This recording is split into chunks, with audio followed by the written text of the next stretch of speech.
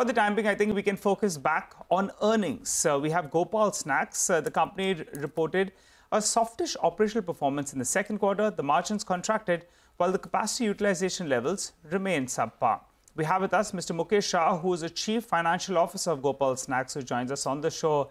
Hi, good morning, and thanks a lot for joining in, Mukesh. Give us a couple of numbers then. What's the expected growth revenue number you're looking at for the year, the EBITDA margins, and how do you see capacity utilization levels firm up from here on? This quarter, our revenue growth has been close to 13% quarter on quarter, and we estimate for full year FY25 our revenue growth will be in the range of 13 to 15%. The core market, which is Gujarat, has grown by 6% year on year, and H2 is going to be better than H1. We are expecting double-digit growth in core market and more than 20% plus growth in our focus and other states market, taking an overall growth close to 14-15%. From an EBITDA margin perspective, our range is we will be maintaining our EBITDA guidance, and the EBITDA margin will be in the range of 11 to 12% in FY25. Mukesh, good morning. Thank you for joining in. Did you quantify the double-digit growth that you're anticipating from the core market? Would it be low double digits, mid-teens, or even high double digits for that matter? So it will be close to low double digit. It will be in the range of 10%, I would say, because Q1 we had a growth of 3%, Q2 it is 6%, Q3, Q4 is going to be in the range of 10 to 12%. On an average, the growth will be around 9 to 10%. Got it. All right. What about wafers? As a percentage of your total mix, what does it constitute right now? And where do you see that number is headed? Currently, wafer is growing at a 46, year on year it is growing more than 40%. In terms of volume and price, it is at around 47%. The revenue mix, it is wafers is 11% of our overall revenue mix. We expect this wafers to grow in a big way. If you see overall wafers market, as per the industry's estimate, the overall market is more than 15,000 crores. Our annual run rate from wafers is close to 200 crore currently, which was 120 crore last year. And we expect the wafers market to grow for us in the range of 25 to 30% year on year. All right.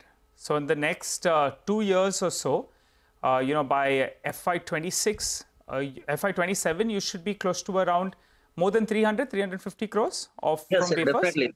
Yes, 350 crores. 350 crores. Mukesh, I wanted to ask you. It is high marginable product for us compared to other products. So we have. So what does that do then? What does that do then to margins? If you could give us what is the margin difference between wafers and the other products? And for your entire blended margins, do you see it headed gradually towards mid-teens as wafers contributes more? So I'll speak about GP, gross profit margin, where wafers give us close to 30 to 33% of gross profit margin on revenue, whereas other products like ethnic snacks and namkeens, we have a gross profit margin close to 27% around. So on a blended basis, we reported 29% margin. Going forward, 70% of our cost is raw material cost, where we see inflationary trend. In fact, if you see, there has been a close to 10 to 15% increase in the raw material cost, be it chana or palm oil. While we have taken corrective action in terms of grammage reduction, and we negated the impact of raw material price increase, our estimate is that going forward, maybe a year or so, we will be increasing the gross profit margin to 30-31% with the increase in the wafers mix.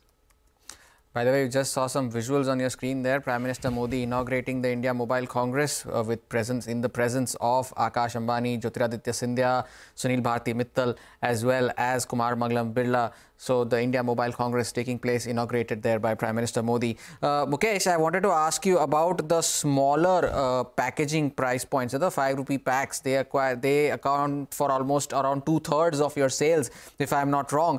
Now, what is that target? Do you plan to increase that share, or do you plan to increase the share of the packs with a larger value, which I'm assuming would drive a bigger margin for you? Yeah, you are correct. If you see the trend last 2 years, 5 rupees price point has come down from a revenue mix perspective. It used to be 85%.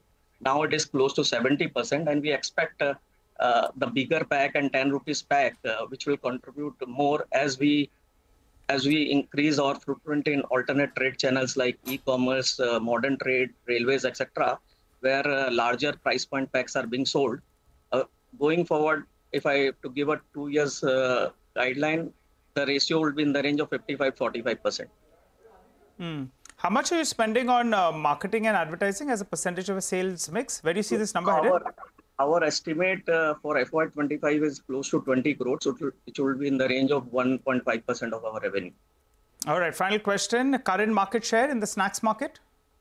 So currently, 3% is our overall market share. When it comes to Gujarat, we are at around 8% of overall Gujarat market share. All right, Mukesh, leave it at that. Yeah. Yes, please finish your point. So the industry market, as per the industry report, is close to 50,000 crore, which is estimated to grow at 11%. And our estimate is that we will grow in a healthy double digit, close to 17-18% from FY26 onwards. All right, Mukesh, thanks a lot for sparing time and joining us on this update there, the management of Gopal Snacks after their second quarter results.